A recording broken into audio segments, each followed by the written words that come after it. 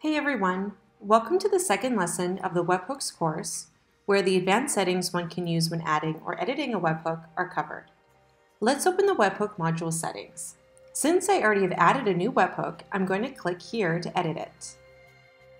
And check the Show Advanced Settings option, which you can also do when creating a webhook. Here you can define a data structure to validate incoming data. You can leave this empty if you simply want the webhook to receive data without any validation. Again, you may either add a new data structure or select an existing one. Let me select one from my list here and show you what it looks like. So it's a simple structure with 4 items, namely first underscore name, last underscore name, email, and phone. An important thing to note is the data type of each item.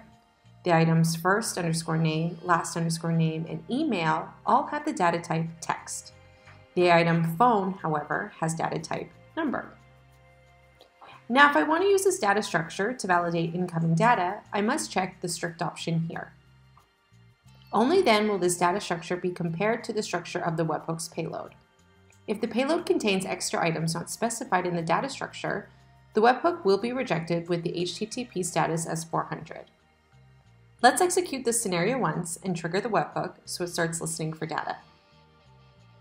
Alright, as you can see here on Postman, I've created a request payload which contains all the fields specified in the data structure of the webhook. However, I've added an extra key called DOB. When I hit send, the response states that the validation failed for one parameter and the status is 400. This is because I have set the data structure of the webhook to strict.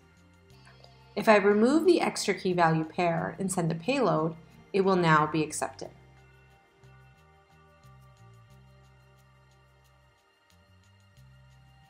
So here's a recap. The advanced settings of a webhook module allow you to determine a data structure that your webhook payload needs to match in order to be accepted. The items in your data structure must have the correct type of data assigned to them. And finally, if you want the webhook to only accept the data that matches your specified data structure, simply enable the strict option in your data structure settings. And that brings us to the end of this lesson on Webhooks Advanced Settings. In the next video, you will learn how to send a response to a webhook. See you in the next lesson.